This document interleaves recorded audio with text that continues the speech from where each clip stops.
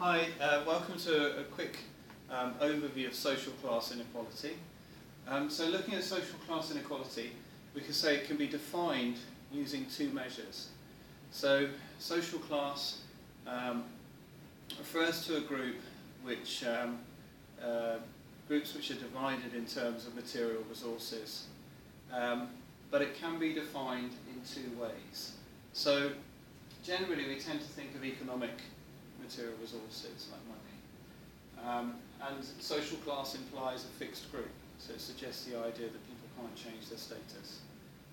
In today's academic world, we use the concept of socio-economic status, or SES, socio-economic status, to look at the two main measures of class. So the two main measures of class are socio and economic status.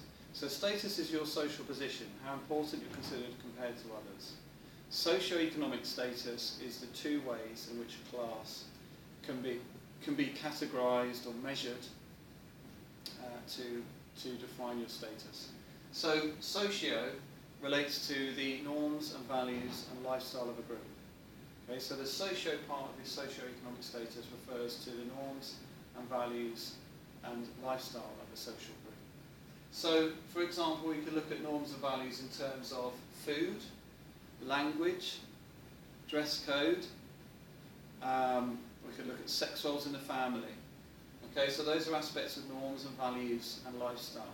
They might affect how important we think it is to have women staying in the home, how important we think traditional families and family life is, how important we think healthy food is as opposed to tasty food. How important we think language is in terms of proper speech, how important we think work is as a means to an end, or in terms of elevating yourself and reaching a higher status through a career. So there are different attitudes which are part of the norms and values and lifestyle of the group as part of how you define social class. So social class in this sense often can be seen as a subjective measure. It's less objective and more subjective because it's seen as based on opinion and beliefs about what are the ways in which we define someone's lifestyle, how food, taste, dress, appearance, speech, how we define those different elements as affecting class. So that can be a subjective measure because it provides a measure based on the opinion of those researched. So it's based on your self-defined social class. So you might say, I'm middle class because I believe in going vegan food, organic food, and I really value my career. And then you have the other side of social class, the other measure of class, a different measure of class, which is the economic measure of class.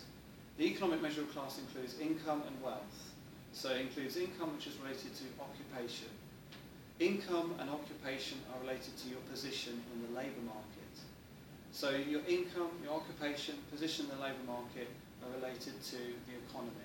The types of work available, whether it's routine, non-manual work, or whether it's non-routine, non-manual work, with more responsibility, with greater rewards in terms of income and other resources and job perks like company car.